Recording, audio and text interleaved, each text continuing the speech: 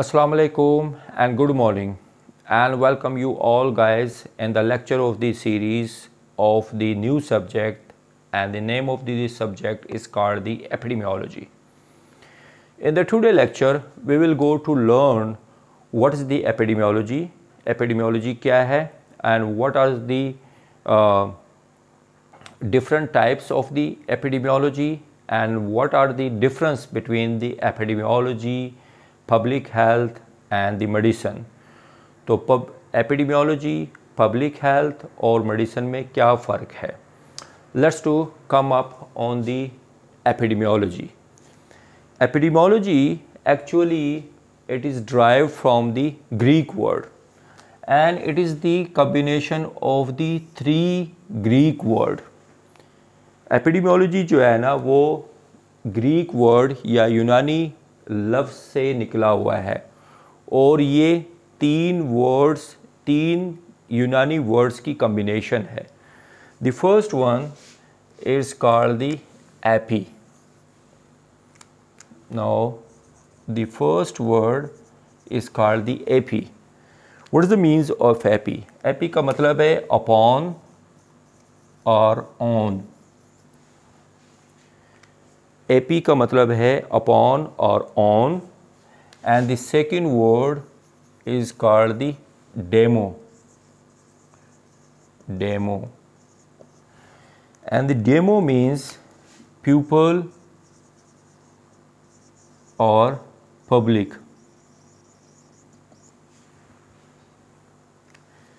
और दूसरा वर्ड जो ग्रीक वर्ड है उसका डेमो का मतलब है पीपल और पब्लिक, लोग या आवाम. And the third word is called the logy, and logy means the scientific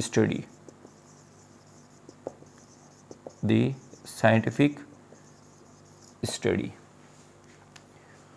Now, according to the meaning of these three words, so the general definitions of the epidemiology, it becomes a scientific study upon or on the pupil. So this is become the general definition of the epidemiology. And the epidemiology, just to keep in mind, the epidemiology discipline, the epidemiology discipline is the soul or the spirit of public health.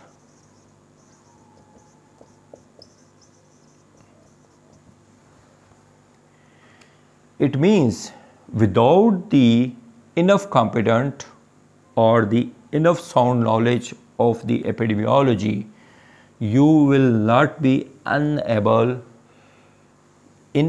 become the expert or the sound knowledge in the field of the public health. Okay, so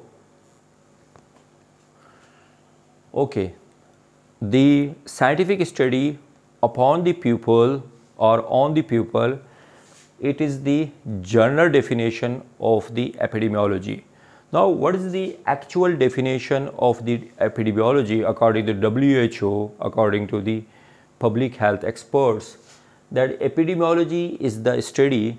Now, to memorize the definition of the epidemiology, I made a mnemonic for the definition to keep remember in an easy way about the definition of the epidemiology. So the epidemiology is the study of 2Ds. First of all, keep in the 2Ds. It is the scientific studies of the distribution. 1D means distribution, and the second distribution and determinants. The second D is determinants. means distribution of the disease, distribution of the any health related status, or distribution of the any health related events. And the determinants. Determinants means the risk factor, the causal factor, or the causes, the etiology, and the risk factors. These are the determinants of any health related status or event. So the epidemiology is the study of distribution and determinants of HRS. HRS means health related status. The second one, I write down the S or E, health status or event. This event may be outbreak, and this is event may be any disaster. Okay, so this health related status or event, it will be definitely in any SP is specific population. Specific population. Definitely the health related status or event, it will happen in any specific population, not in the general population. It may be the general population, but will be start from the any specific population, because the disease or the health related event is always be happen in some specific population. So, and after it is happening in the specific population, and its AP is means application of this study of the epidemiology study. The application of this study, C is for the control. When you become scientifically study about the distribution and the determinants of the health related status or event in a specific population, that definitely you will apply the application, preventive application, or the preventive measure to control the HP is health problem.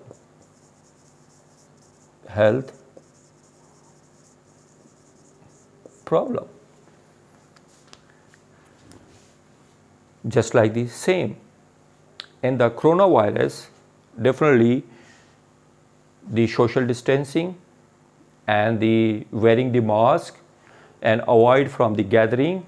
So it is the application of the preventive measure to control the health problem. So to study more in detail about the epidemiology, so the epidemiology have the certain important principles.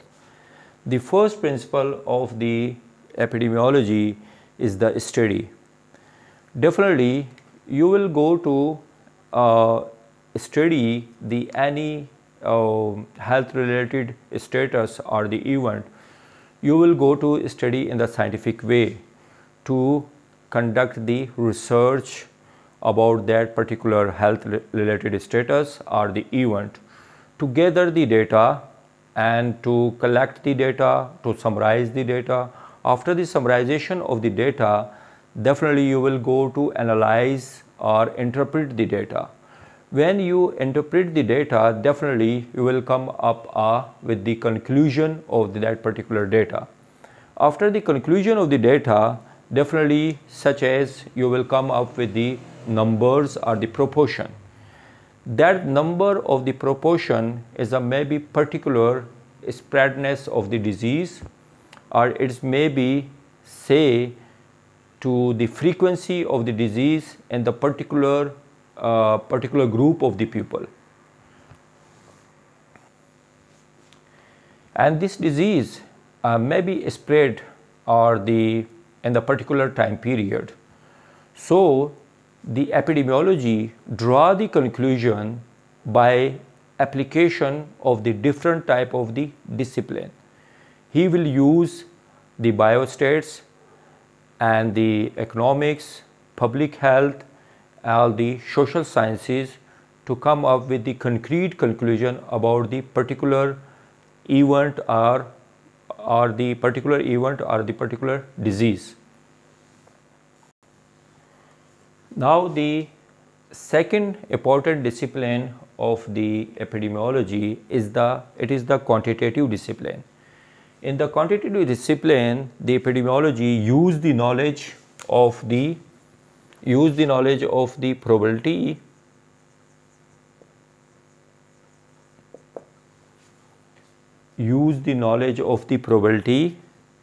and the statistics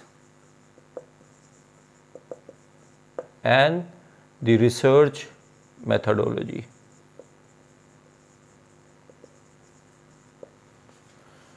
By these three ways, by the using of the knowledge of the probability, statistics and the research methodology, that the epidemiology will come up with the quantitative discipline methods to come up with the concrete conclusion about the particular disease pattern or the disease distribution. Now in the second way, the epidemiology always shows the causal relationship reasoning. So the causal relationship reasoning, the epidemiology is always to prove or to test the hypothesis.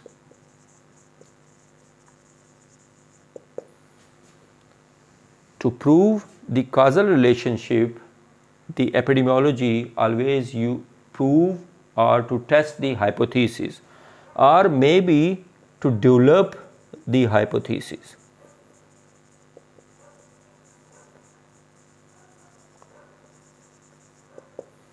So to build up the causal relationship reasoning by the proving, testing and developing the hypothesis, he will use the scientific discipline, and these discipline is maybe biology, statistics, biostatistics,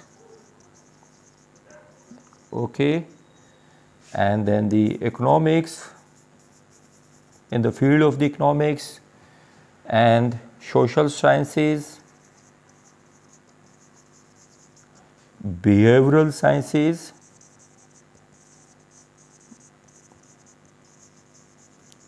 which is nowadays mostly is using the social determinants of the health.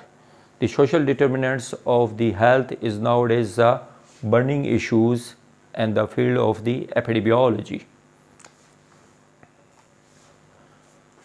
Like in the field of the physics and chemistry,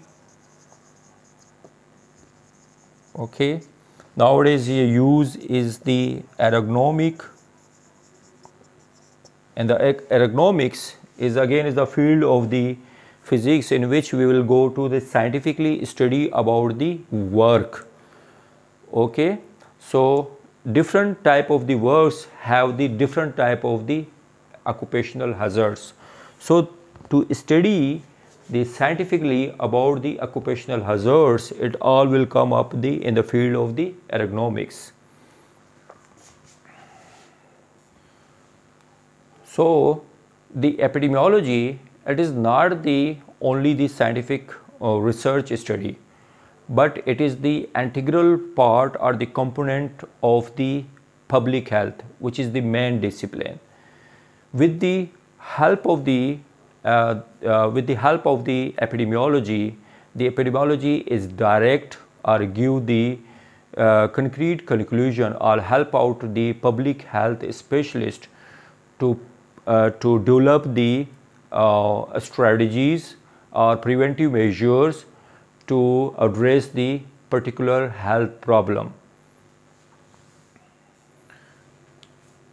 Now we will come up on the second main principle of the epidemiology. In the first part, we learned about in detail about the study, the first important principle of the epidemiology. Now the second one, according to the definition of the epidemiology.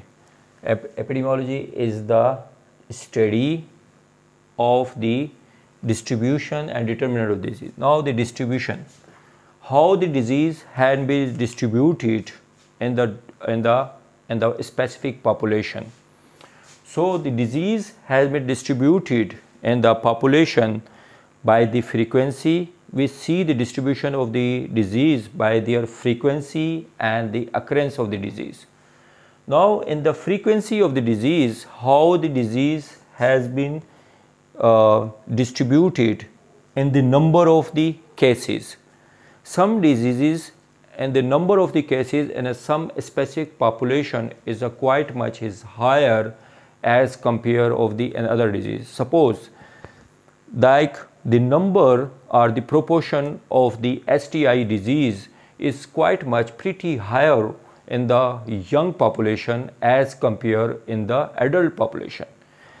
Like the number of the cases or the proportion or the prevalence of the cases of the non-communicable diseases is quite much higher in the elder population as compared of the young population.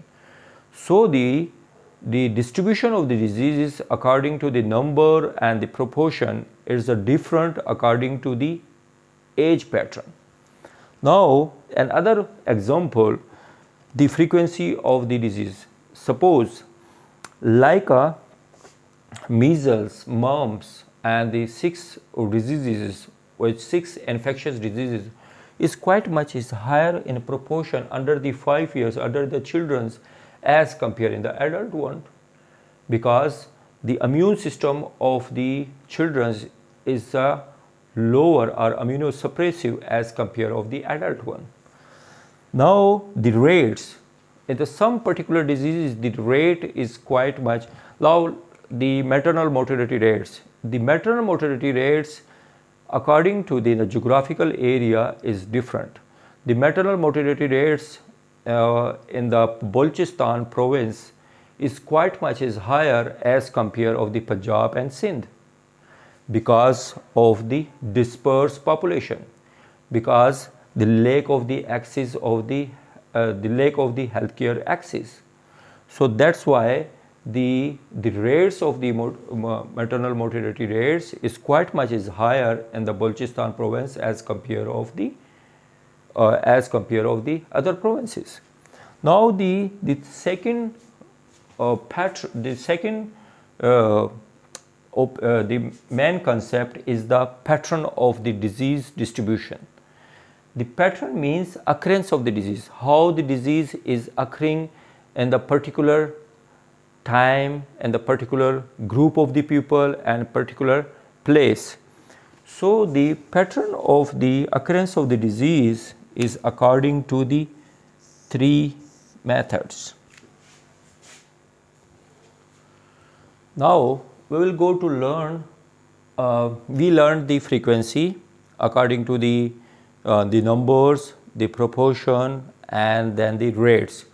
Now we will to learn more in detail about the second concept of the distribution, that's called the patterns. And the pattern means how the disease is occurring. So the disease is the occurrence of the disease according to the 3 criteria, and these 3 criteria is called the TPP. TPP means time, place and person. Time, place, person, or time, person, place. So first of all, how the disease according to the time, how the disease is occurring is maybe in the daily basis, it's maybe weekly basis, it's maybe annual, okay, is maybe seasonal, just like the allergic disease is always be happen in the spring season, so it is a seasonal disease. And annually in the summer season, when the summer season will come up, that the diarrheal diseases quite much becomes a epidemic in the children as compared in the winter season.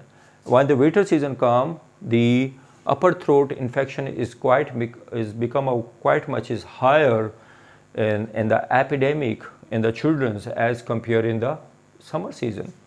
So, and then the daily basis or the weekly basis or maybe in the hours. So, we see the disease according to the time how it is occurring. It is occurring on the daily basis, is occurring on the weekly basis, or it occurring on the hourly basis. If the any outbreak is happen in the somewhere, so the disease has become is become an epidemic in the hours or in the daily basis. Okay. Now the third one, the second concept of the patron is called the person. Now in the person, so how the disease has occurred is again some certain characteristic. Now the personal characteristic. Through this personal characteristic, the disease is spreading in the particular specific population. Now, like the smoking, personal habits like the use of the tobaccos, smokeless tobaccos or the smoking tobaccos, which is quite much is higher in the young population. So it is caused the occurrence of the disease as a may show the pattern of the disease. And due to the dietary pattern, if someone is not taking the diet at the particular time period, so it is again is due to the personal characteristic. And the second one is the personal habits. Personal habits means late sleeping, late hours working. The people which are due to the personal habits, they are going to sleep in the late night, so definitely they will be prone to be GIT disturbance or the insomnia or the maybe memory loss. So due to the personal habits, the disease pattern is occurring in the particular group of the people. Now according to the age and sex, suppose nowadays the eyesight weakness, okay, and the headache, okay, headache and withdrawal syndrome, lack of interest in work,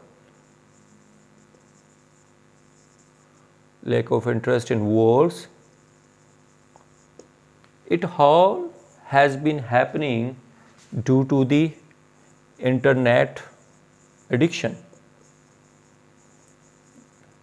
Okay, means screen addiction of the mobile. So the screen addictions or the internet addiction is quite much higher nowadays in the specific population in the school going the children's. So that's why they have the eyesight problem, they have the headaches, they have the neck pain, they have the problem of the neck pain quite much higher, and they have the withdrawal syndrome, and they may be the bizarre mood and the aggressive mood when they become disconnected from the internet. And the sex, due to the sex, some specific diseases quite much like a breast cancer. The breast cancer is quite much higher in the female as compared of the male, and the prostate cancer is quite much higher in the male as compared of the female, and the lungs cancer is quite much higher in the male as compared of the female, and the injuries or the fall injuries or in the working place injuries is quite much is higher as in the men as compared of the female, because the men are working in the field as compared of the female. So the female are more exposure of the indoor pollution as compared of the male, because they are more in the rural areas of the developing countries.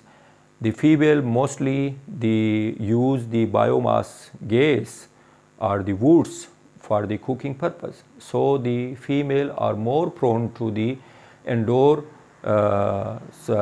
pollution as compared of the male. And then the injuries, the road traffic injuries. Road traffic injuries is quite much is higher as compared of the like a bike accidents. Bike accidents. Now the bike accidents, you see the bike accidents is quite much is higher in the young population as compared of the adult population. So the disease pattern, the occurrence of the disease is a different according to the group of the people, according to the age, according to the personal habits, according to their sex, according to the marital status as well. In the marital status, STIs is quite much is lower as compared of the in the unmarried pupils. Okay. Now the place. Now in the place, some diseases, the occurrence of the disease according to the place is a different. The pattern of the diseases occurrence is a different. Now just I shared a one example with you that the MMR is quite much higher in the Balochistan province as compared of Punjab. Why? Because the population of the Balochistan, they are living in the scattered population and the scattered geographical area. So they have the lack of the access of the maternal mortality healthcare facilities for the vaccinations, for the TT vaccination, for the checkup. So that's why the MMR is quite much is higher in the Balochistan as compared to the Punjab. The second one is the urban and rural areas. Urban and rural area.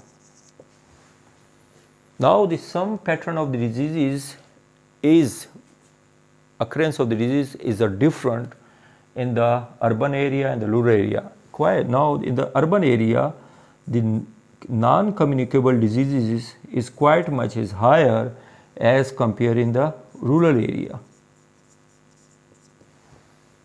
Because in rural area, mostly the pupils are working in the field, so that's why their activity, their sedentary lifestyle is quite much is lower, is a minimum as compared in the urban area. So in the sedentary lifestyle in the urban area is quite much is higher as compared to the rural area.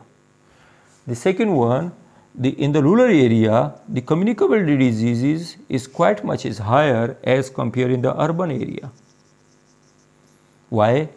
Because due to the illiteracy in the women and the males, so they are not going to immunize their children as compared in the urban area. In the urban area, the pupils are more literate, they are more access to health care for the vaccination program for their children.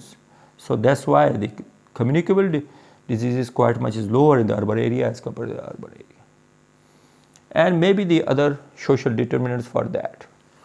Now the another is the living location. The living location. Suppose you are going to visit some rural area and you found that the prevalence of the respiratory disease in that particular geographical area or the particular village or the particular area, peripheral area of the ICT is quite much higher as compared to the other one. Why? because these people are living more near to industrial area,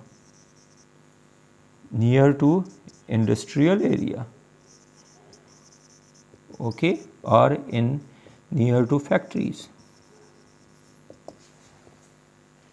So those people which are living near the industrial and factory area, so they are more prone to develop the respiratory diseases. Are those people which are working in the coal mine area, so they have the again is the more prone for the pneumocystis cranii diseases as compared to those people which are working in the other areas. Okay, and the some of the people in the school sites, if the people are living in the near of the education or the school site, they have the more literacy rate, so their disease pattern will be different. They are the more educated. Okay, so in the today lecture we will stop our first lecture of the epidemiology till to here. In the today lecture we learn about the epidemiology and what is the definition of the epidemiology, where this epidemiology word has been derived. It is derived from the Greek word. Okay, and we learned the actual definition of the epidemiology. The epidemiology is the scientific study of the distribution and the determinants of the health related status or event in a specific population, and its application of this study to control the health problem. So this is the actual definition of the epidemiology. Then we learned the epidemiology have the important discipline of the epidemiology, in which we learn how the epidemiology is integrated with the other subjects like the biostats, economics, and the biology, behavioral sciences. And in the epidemiology, we will go to use the scientific study about the research methodology. Through the research methodology, we will come up with the concrete conclusion. And the epidemiology is the quantitative discipline. In the quantitative discipline, it is the use of the knowledge of the probability and the statistics and the research methodology. The second one, the epidemiology, is show the causal relationship or the reasoning of the different scientific discipline and to test the hypothesis, to prove the hypothesis, and to develop the hypothesis by using it is used in the different discipline of the science, like in the biology, physics, chemistry, and the social sciences. And then we learned the important principle of the epidemiology. What is the distribution of the disease? The distribution of the disease by the two ways. The first one is the frequency of distribution. The frequency of the distribution of the disease or health related status is maybe in number, is maybe in a proportion, it's maybe in the rates, in the form of the rates. And the second way of the distribution of the disease is the pattern, how the disease is occurring in the different type of the pattern. So the pattern of the disease is according to the TTP, time, place, person. How the disease is spreading according to the time, place, and person. So in the last, I request you all to watch my video lecture. It is very informative. It will enhance your knowledge and learning in the epidemiology subject. In the last, I request you all to communicate your friends to watch my video lecture and subscribe my YouTube channel. Up till now, you didn't press the bell button. Please press the bell button. By pressing the bell button, you will get my new lecture as soon as I upload on my YouTube channel. Thank you so much. Allah Hafiz.